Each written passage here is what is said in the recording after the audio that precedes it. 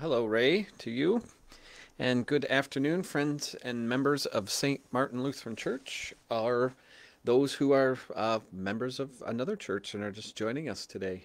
Welcome. Thanks for joining us. And Birch Run, a nice day today. It really feels warm. I mean, I don't think it's much in the mid 30s, but it feels like spring anyway. I'm starting to get that feeling. Fishing is just around the corner, although just yesterday, it's nice here in Saginaw. At least I know Covenant Hospital. I can't speak for the others. I think February, just a few days ago, they permitted visitors again in the hospital, and it's been a long time since I myself or other people have been able to visit people in the hospital unless under dire circumstances. And on my way to the hospital, I noticed on the Saginaw River lots of ice fishing, and I hear they're catching some nice walleye out of the Saginaw River. So I just kind of sigh as I drive by. I sigh on the way to the hospital, right? But fishing time will come. That will come. We got stuff to focus on today. Hi, Arlene, Karen, and Jenny. Good to see you. Our scripture for today is from Mark chapter 8, as I had mentioned yesterday. That's our gospel for this Sunday. And a special welcome if you're able to join us in person for worship this evening. We're beginning our youth-led worship services where our young people help in pretty much all aspects of the service. They're going to be doing not only sort of a dramatized reading of Deuteronomy 5 as well as a skit about focusing on the Ten Commandments and the law of God and how the law of God impacts our life. And so that's going to be our message for this evening. So join us online at 6 or in person would be great too. We will be, as we always do on Wednesday evenings, celebrating the body and blood of our Lord Jesus Christ. And aside from that, things are going as they go. So if you're following along in your Bibles, we are in Mark chapter 8. Mark chapter 8, and we are beginning with the 27th verse. So Mark chapter 8, beginning with verse 27. And Jesus went on with his disciples to the villages of Caesarea Philippi. And on the way he asked his disciples, "Who do people say that I am?" And they told him, "John the Baptist, and others say Elijah, and others one of the prophets." And he asked them, "But who do you say that I am?" Peter answered him, "You are the Christ." And he strictly charged them to tell no one about him. And he began to teach them that the Son of Man must suffer many things, and be rejected by the elders and the chief priests and the scribes, and be killed, and after 3 days rise again. And he said this plainly. And Peter took him aside and began to rebuke him. But turning and seeing his disciples, he rebuked Peter and said, "Get behind me, Satan, for you are not setting your mind on the things of God, but on the things of man." And calling the crowd to him with his disciples, he said to them, "If anyone would come after me, let him deny himself and take up his cross and follow me. For whoever would save his life will lose it, but whoever loses his life for my sake and the gospel's will save it. For what does it profit a man to gain the whole world and forfeit his soul? For what can a man give in return for his soul? For whoever is ashamed of me and of my words in this adulterous and sinful generation, of him will the Son of Man also be ashamed, when he comes in the glory of his Father with his holy angels." This is the word of the Lord. Thanks be to God. Thanks be to God. Well, our reading begins. Jesus went on with the disciples to the villages of Caesarea Philippi, Gentile region, and he asks the disciples a question. And his question is really, he's asking this question as an introduction to a more important follow-up question. But he begins with, literally it says, "Who do men say that I am?" Or who do people? What are the people saying? Who are they saying that I am? And they reply, well, some think you're John the Baptist, and others Elijah or one of the prophets. And what's interesting is both John the Baptist and Elijah were, in a sense, national reformers who stood up to the corrupt rulers of their day. And, some were looking to Jesus as this sort of champion of national repentance. Like John the Baptist, some thought Jesus was a famous worker of miracles, like Elijah had done. Some thought Jesus was someone who spoke the words of God like a prophet. And, those are all interesting that they would confuse Jesus with John when they sort of ministered at the same time. But of course, didn't have the internet then. Not everybody had an opportunity to see them both in the same room. But really that question, who do people say that I am, is just an introduction to the more important question, which is, who do you say that I am? And whenever I read this in Scripture, I picture Jesus speaking to me. The you in the Greek is a plural you. It's a y'all in the south, or you guys in the north. But who do you, as a plural you, who do you say that I am?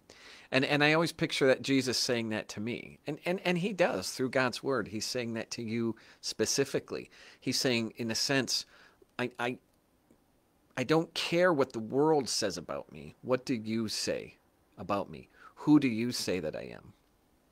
It was fine for the disciples to know what others thought about Jesus, but Jesus wanted them as individuals to know what they believed. And Peter says in one of his best moments, you are the Christ. In the Greek, Petros lege auto su I ho Christos. Su hi o Christos. You are the Christ. You are the Christ. You are the anointed. You are the Messiah. And, calling Jesus the Messiah was correct. He was right, but easily misunderstood in the context of their time. In the thinking, most of the people in Jesus, really towards the close of the Old Testament period, the word anointed, the Christos, Christ, Messiah, it assumed a special meaning, that it sort of denoted the ideal king who would be anointed and empowered by God to deliver his people and establish Israel back to her rightful place. That was the general understanding of the Messiah that everyone was waiting for. And so we're doing fine. Peter's doing okay up to now. You are the Christ, the Christos. Great. And then in verse 31, it's interesting, we read that, and he began to teach them. So this is a new teaching. It's almost like Jesus is bringing them along. He's bringing them along. And in verse 31, and he began to teach them that the Son of Man must suffer many things, and be rejected by the elders and the chief priests and the scribes, and be killed, and 3 days rise again. And he said this plainly. To add that he wasn't speaking in a parable here. This wasn't some mysterious teaching. He was speaking very plainly about what the Messiah must suffer many things. And of course, Jesus was likening back to the Old Testament, to the words of the prophet. Specifically Isaiah 53, where we read, but he was pierced for our transgressions. He was crushed for our iniquities. Upon him was the chastisement that brought us peace, and by his wounds we are healed. And like sheep we have all gone astray. We have turned everyone to his own way, and the Lord has laid on him the iniquity of us all. So Isaiah the prophet, 500 years before, had prophesied about this Messiah, this suffering servant, that our iniquities would crush him, and that we like sheep have gone astray. And we've all turned each to our own way. And keep that in mind, because that's that very thought that Peter picks up, goes their own way. And Peter takes him aside and began to rebuke him. So imagine this. Imagine, we just got over a big campaign, Senate, Congress, and presidential campaign. Imagine, and I have some friends who have worked on some political campaigns, but imagine, you have a man or a woman, it's your candidate. You are behind her 100 step of the way. You support her financially. You hand out brochures at people's houses. You go to rallies. She has your full support. And then 2 days before the election, she comes up and says, by the way, I'm going to head to Washington, but I'm going to be rejected and they're going to kick me out and I have no chance.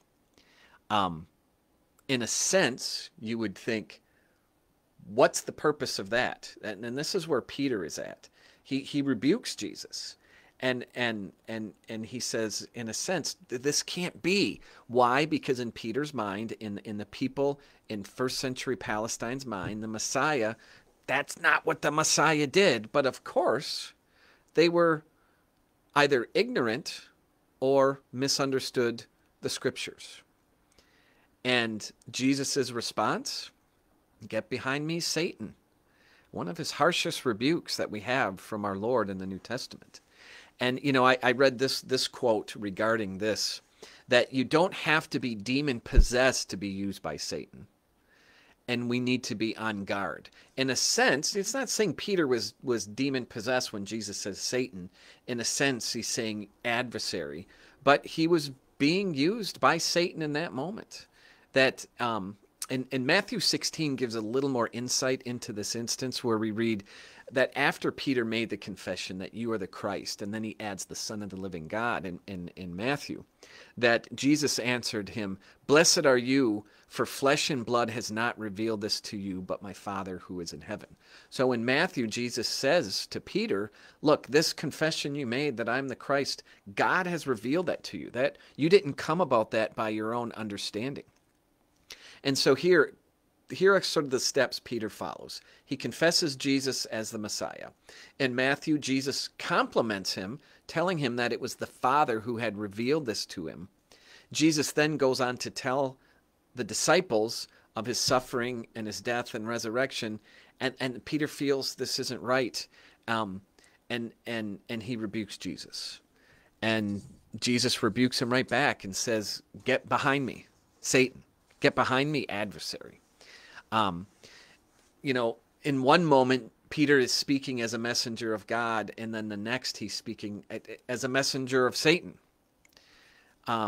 In that, as one of the early church fathers wrote, that Jesus knew there was a satanic purpose in discouraging him from his ministry on the cross.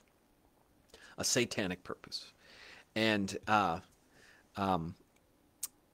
Peter simply let his mind settle on the things of men instead of the things of God. And Satan, as Luther said, Satan took advantage of it. He took advantage of it.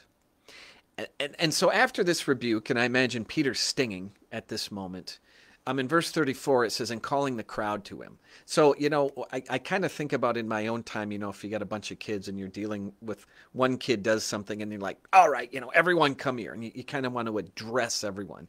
So up until this point, Jesus has been focusing with the disciples. And in verse 34, he calls the crowd to him.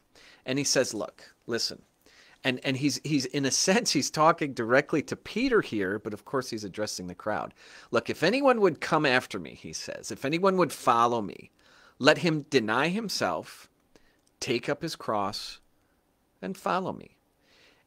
Peter's response to Jesus's prediction that he was going to suffer and die and be resurrected, Peter's response was not a denial of himself. Peter's response was an embracing of his own nature. That's not the way I think it should be. That's not the way I think it should go.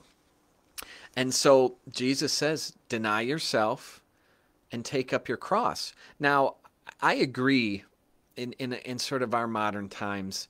I think, inside and outside of the church, we've done, a pretty good job in sort of sanitizing and just ritualizing the cross. And for some, it's just an accoutrement, right? It's earrings or a tattoo, or it's something that makes us feel good. Instead, Jesus is saying denying yourself and taking up your cross, these are, in a sense, the same things. And that taking up your cross, it's a one-way trip. It's a one-way trip. It's no round trip, and it's a one-way trip to death, to the denial of yourself.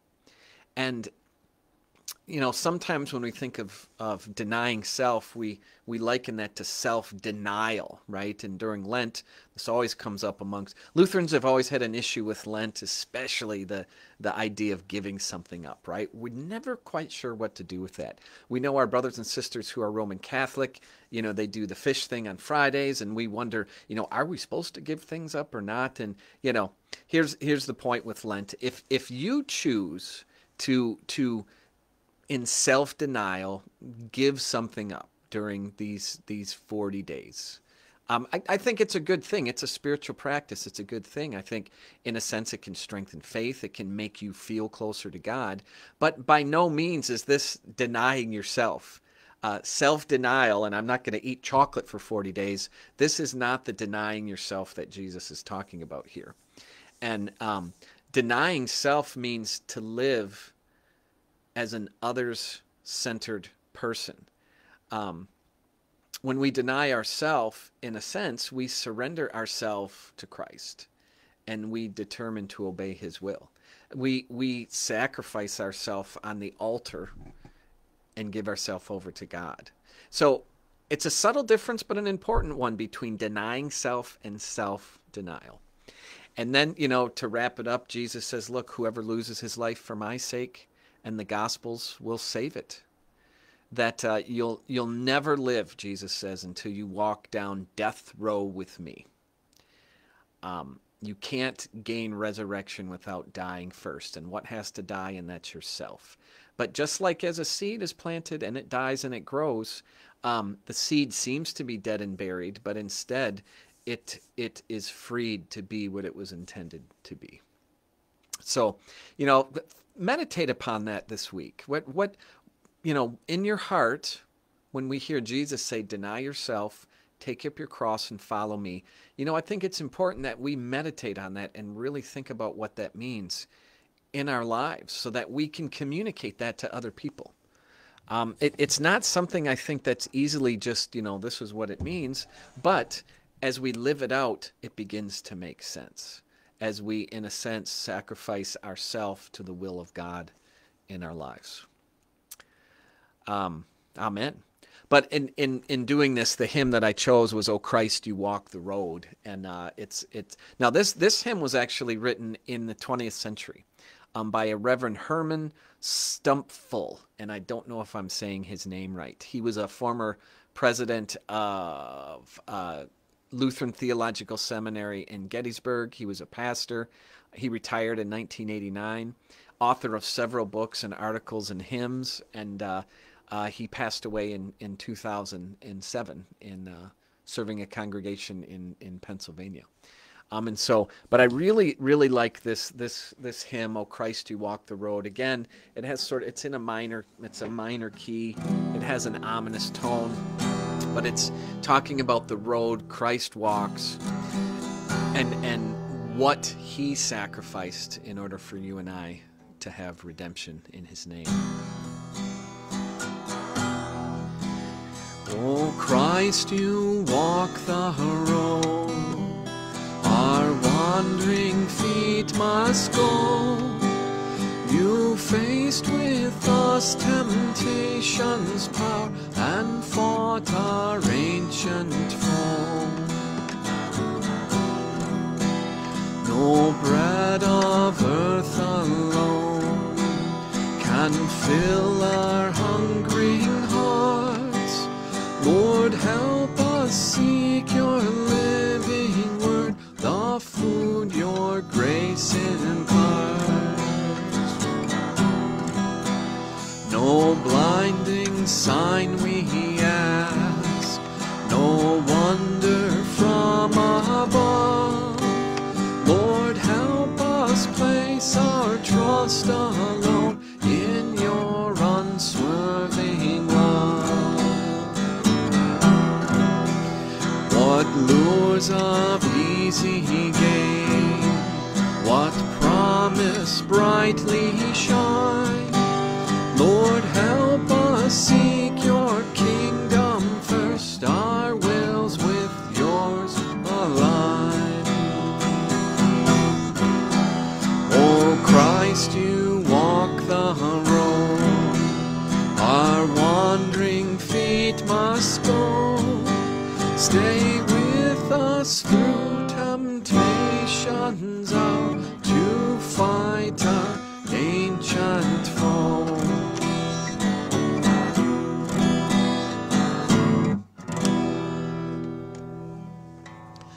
The Lord bless you and keep you. The Lord make his face shine upon you and be gracious unto you.